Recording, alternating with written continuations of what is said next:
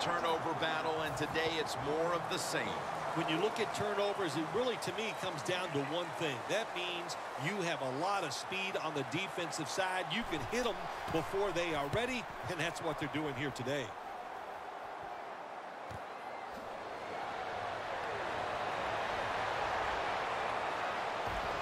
And Morris is there to make the stop. That return's good for about 30. The Cardinals love this type of play. Of course, everybody would. When you get a good punt return, that's what you want. And, of course, it helps when you have an explosive punt returner back there. First down at the 48.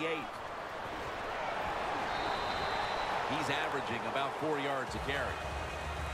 Williams is a dangerous runner when you give him room to run, but there is no room this time. What a job by the defense. They bottle him up for a short gain. Two tight ends on the field here. Gains 12. The Cardinals are running the football with tremendous ease, and this is something we have not seen from their rushing attack this season. No, we have not. Listen, we all know to run the football consistently in the NFL, that is something that's very hard to do. It's intercepted.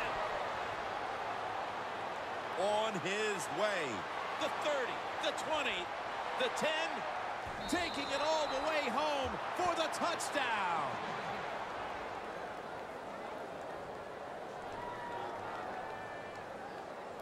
Holding. Defense.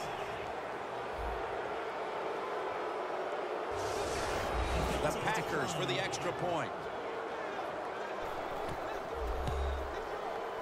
Makes the PAT.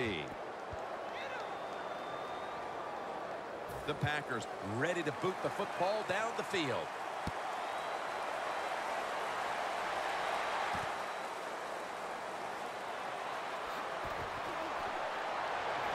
And the tackle is made right around the 26-yard line.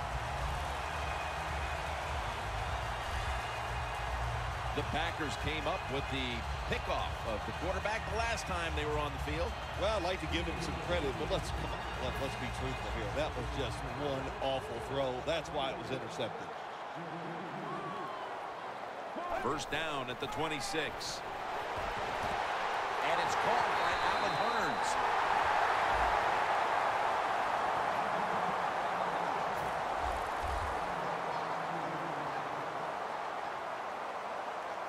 Back to the air here on first down. Looking across the middle. Two hands on the football and has the catch.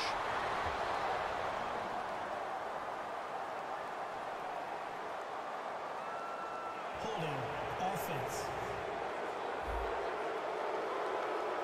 The defense accepts the penalty.